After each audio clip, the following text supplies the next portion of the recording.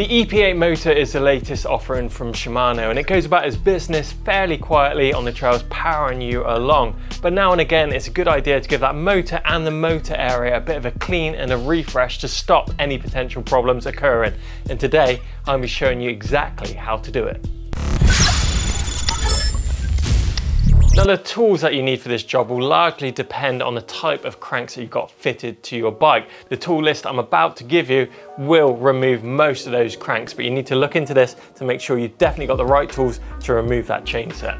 So you will need a variety of Allen and Torx keys, contact cleaner, dielectric grease, Shimano crank tool or Parc tool BBT9, Shimano EW300 tool, some assembly grease, Shimano tool FC39 or the Parc LRT2, and lastly a torque wrench. Right, let's get started. Although today's video is mainly aimed at the EP8 motor, this information is also applicable to the older E8000 motor if you've got one of those fitted to your bike.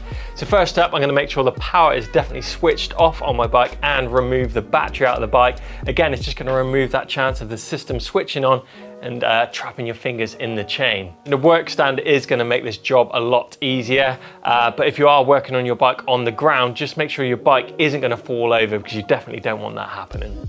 Okay, time to get on the tools, and firstly you're going to need to remove the chain from the front chainring. So we're going to start off by removing the chain guide off of its mount, and then we're going to get some slack in the system from the rear mech. So starting at the front, just undo your chain guide. That's if you've got one, that is. Just remove this out of the way. So you've just got that outer off of there. And then on the rear mech, if you've got a Shimano system, you just want to flick the lever on the rear mech to that off position. That way the mech's going to allow you some tension in it to actually remove it out of the way. Or if you've got a SRAM rear mech, you've actually got a padlock on there. So you move the bottom cage, pull it tight, push the padlock button in, and that will hold the rear mech and remove the tension out of the system. Right, this is where it tends to get a little bit messy now, so I'm just going to put some gloves on to protect my hands from all that grime and protect them a little bit too. So we're just going to remove the chain out of the way off of the front chainring. So we've got that tension removed, so it's nice and slack. Just pull that mech cage forward and loop that chain off of the chainring.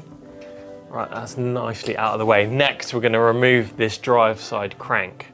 So this is where the difference in the tools lie when it comes to removing the cranks from your bike. On this bike, I've got Husqvarna cranks on there already. If I was to have the Shimano system, I'd actually need this tool combined with a 5mm.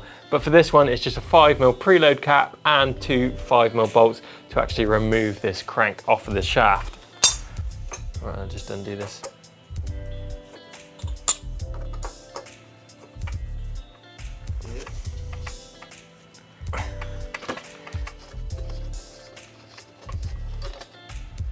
With all that out of the way, it's time to remove the cranks. And before you get too excited about removing cranks from your bike, you need to keep the non-drive side crank on until you remove the spider and that chainring out of the way. So this drive side crank, it's all undone. Just give it a little wiggle. It might be a little bit tight on the splines, but it should just pull off there, nice and easy as that. Next step is to remove the lock ring off the spider. Now, if you're working on your bike in a work stand, you're going to need to drop it onto the floor, because if you notice that when I put the tool on to the lock ring, now this is a left-hand thread, I'm undoing it and the motor is just spinning. Even if I oppose it with a left-hand crank, I still can't undo it. So we're going to need to put the bike on the floor, put the chain back onto the chain ring, and whilst the bike is on the floor, once you've got your weight of view on your bike and undoing that tool, that lock ring will come undone nice and easily. Right, so I'm going to put the tool onto the lock ring, and now you just need to put possibly your shoulder onto the seat. Just compress the suspension a little, because this, when you undo this, a motor is going to want to try and pull you around. So there you go, just easy as that. Just loosen, and then you can just spin that lock ring off with the tool. Once that's out of the way. Right, we've got the lock ring removed and the bike back in the work stand. Next, we're just going to remove that chain off of the chainring yet again. Won't be needing that. Then we're just going to pull the spider off of the motor housing itself. So again, give that a quick wiggle, pull it, and it should come off nice and easy. Then just give it a bit of a clean, bit of degrease and an inspection. Look at for, you know, wear on the chainring. Okay, that's all the drive side components removed. So let's flip this bike around and get cracking on the non-drive side. Exactly the same to remove this non-drive side crank as the drive side. So just undoing these two 5mm bolts. Again, depending on your crank make and model, it will vary. And just remove this preload cap out of the end of the crank as well. Just spin that out. That removed. Just give that a quick wiggle. Might need a little bit of persuasion sometimes. There we go, and she's off of there. So I just want to mention that there's no actual point of removing the motor from the bike. You're not going to be able to access any more components than you can currently. But if you do desire to remove it, there's these big torque bolts here, here and here, 3 different ones. Just make sure they're torqued back up to the manufacturer's specifications when it comes to putting that motor back in. But the actual removal of it is quite tricky, and you can end up damaging wires and crushing things as you put it back into place. So I suggest the way that we are doing it is probably going to be the easiest. Right, so we've got the chain set and the cranks out of the way. Time to inspect the electrics on the motor. Now they're hidden away behind this little plastic motor, and the way that it fixes will vary too. Some bikes are going to have a T10 Torx cap on here, or it could be a small Phillips screw. On this bike it's actually the Phillips option, so I'm just going to put this in and remove these little bolts out of the way. They are very small, so just take care that they don't drop out when you remove them, because they can be a nightmare to find. So just loosening all 3 of these off. Right, so you can see how small they are. So it's time to remove the cover. Now usually there's a little tab that locates, so just give it a little wiggle, pull down, it should slide out. Then it's going to expose all the electrics of your bike. Now a great tip when you are taking these things apart is to take photos with it on your phone. That way if you're not too sure about where a wire went or where it goes or the routing of it, you've got photographic evidence and you can go back to that and check you've done it the right way. And one thing I want to mention when you do remove that plastic cover is that you do notice some other Torx bolts holding the motor together. You do not want to be removing these metal casings off of the motor, because you will invalidate your warranty. Then just give a quick inspection of the wires that are coming into here. You've got the speed sensor wire, you've got your display wire, and you've got that main connection from your battery to the motor. So just make sure these are in good order and they're nice and clean. If they do look good, then I wouldn't really go interfering with them too much. But if they are a bit dusty or a bit muddy, or maybe there's some water in there, then it's time just to get in there and give them a bit of a clean. Okay, so we're just going to do a quick inspection of the connections from the display and that speed sensor area. And if you are removing the wires from the motor, you actually need a special tool called the EW300 tool. So this has got a splined removal tool and an installation sleeve as well, so making sure those are connected nice and securely. If you go pulling on them, you can actually pull the terminals off of the wire or snap the wire, so make sure you do have that special tool. So removal, we're just going to use the fork end. I'm going to place that close and just pull outwards. You should hear a click, and then you can just check the end of those. Give them a bit of a clean up. You can maybe put some dielectric grease around this area, not into the actual terminal itself. That's just going to stop that water getting in there. Just make sure it's nice and clean, and when it comes to putting that back in, you're going to use the opposite end of the tool. Put that on to the wire, and then to put that back in, we're just going to connect our tool, guide it in, and then just give it a bit of a push, and you should hear that a nice audible click, noting that that is back in place. And for removing that main battery to motor lead, it's got a spring-loaded collar, so you just need to lift that up and pull up, and that should just release that from the motor. And replacing it, just line the arrow up with the index mark, push down, and again make sure that's clipped into place nice and snug.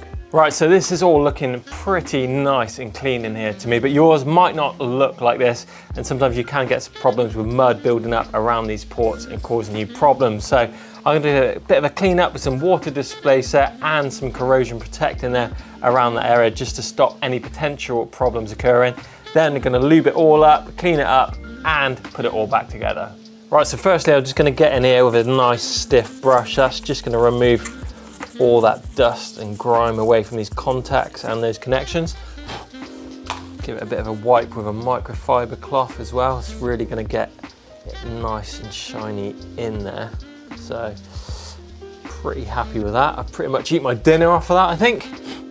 Then I'm just going to get some anti-corrosion spray in here. Just give that a quick spray around the terminals. This leaves a really good coating. It's going to stop that water building up around those areas and stop them from rusting out. So let that settle. It all looks pretty good to me. Now it's time to put that motor cover on, knowing that's all protected and there's going to be no moisture building up in there whatsoever on my next wet ride.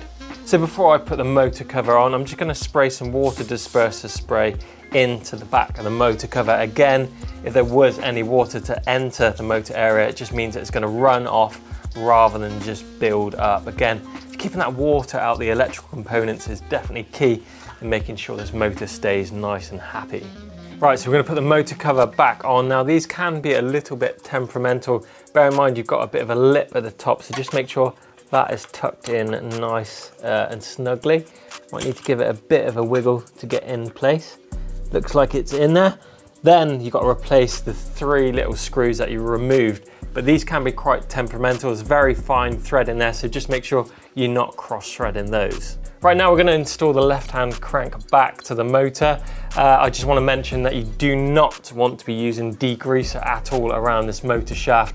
If you do need to clean it up, just use a rag and of course just some light cleaner on there just to get rid of any grease or dust or any build-up that there is, such as in this one. It is quite rusty, so I'm going to clean that up, grease it up before I put it back onto the spine.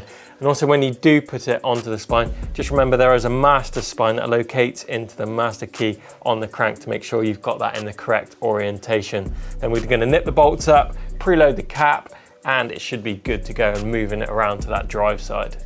Right, so we're just going to clean this crank up, and of course you have put those cranks nicely together, knowing which side is your left hand side and your drive side. But if you have got them confused because they do look pretty similar, you usually find that there's going to be a stamp on the back denoting which is your left hand and your right hand crank. So to clean this up, I'm just going to spray some of this anti-corrosion agent in here and onto the spindle of the motor as well. Just lightly coat that, don't go too crazy. You just want to get rid of all the debris and that gunk kind of build up. So get a rag in there, work it round. Right, so we've got the motor shaft nicely lubed up and we've got the crank nice and lubed up too. So it's just a matter of fact finding that master keyway on the crank and the motor shaft and sliding them onto each other. Right, so the crank arm's in place. Now we're going to put the preload bolt into the crank. Obviously you want those crank bolts still being nice and loose whilst the preload bolt does its job. So this basically compresses the crank arm onto the shaft itself. I'm just going to do that till it's snug, then get my torque wrench on there. Just make sure that's cranked up. Once that's done to the correct amount, then I'm just going to be cranking these other bolts up as well. Now the torque figures on these, on this crank, it is 12 to 14 Newton meters. So get your 5mm on and crank those up to the right torque. Right, now we're on the drive side of the bike. So again, we're just cleaning up both that spider interface and the crank arm. Again, don't get using any degreaser around this area. Just a light lubricant should give you a nice clean. Once that on, I'm just going to grease up the spider itself, slide that on, and get the lock ring cranked up nice and tight. That's nicely lubed up. Slot that on. Right, to install the lock ring, remember it's a left-hand thread. It doesn't hurt to put a little bit of grease on here, but not entirely necessary. So I'm just going to do that up, make sure it doesn't cross thread. And the tension on this is 45 Newton meters, so you want that quite nice and snug, just to make sure that spider stays in the right place. So just spin that up, get the tool on there. Right, and once that's snugly in place, you can oppose it with a left-hand crank and then tension it up to 45 Newton meters. So we're just going to repeat that process of the cleanup that we did on that left-hand crank. You might notice that this motor shaft actually has a little hole in. This is if you're using Shimano style cranks. On the crank itself, it has a little lock-in tab. So you basically just loosen it off, flick the locking tab up. It's got a little spike that actually fits down inside this hole to make sure your crank stays on. But with these Husqvarna cranks that I'm using today, we actually haven't got that. So if you are wondering what that's for. If you are using those Shimano cranks, just make sure you are using that locking tab to make sure that crank doesn't fall off. Bit of grease going on both these tapers. Then we're going to install that drive side crank. Just again, make sure you find that master spline. Once that's located, bit of a wiggle and the crank should go on nice and easy. There we go. So when you put the cranks on, you need to leave the two 5mm bolts nice and loose. Firstly, preload it, and then once you're happy with the preload, that's up to the rated figure, then you tension the crank bolts. If you do it the wrong way round, you're going to have a loose crank. So once that's all tensioned up, just have a quick whip round it. Just make sure there isn't any excess grease, because of course that will pick up dust. Then we're going to put the chain back onto the bike. Can be a little bit tricky sometimes on those narrow wide chain rings, but that's back on there. Then just install that chain guide, nip that up, and then we should be good to go. Right, so that's all back together. Now I just suggest you turn the motor on and just engage walk mode to see that the motor spins up and it all works as it should. Maybe give it a little road test if you are going out for a ride. But that's it. Let us know what motor you would like to see next, given a bit of a spring clean and a little bit of loving. Get involved in the comments, give us a thumbs up if you enjoyed it, and make sure you subscribe to us here on EMBN.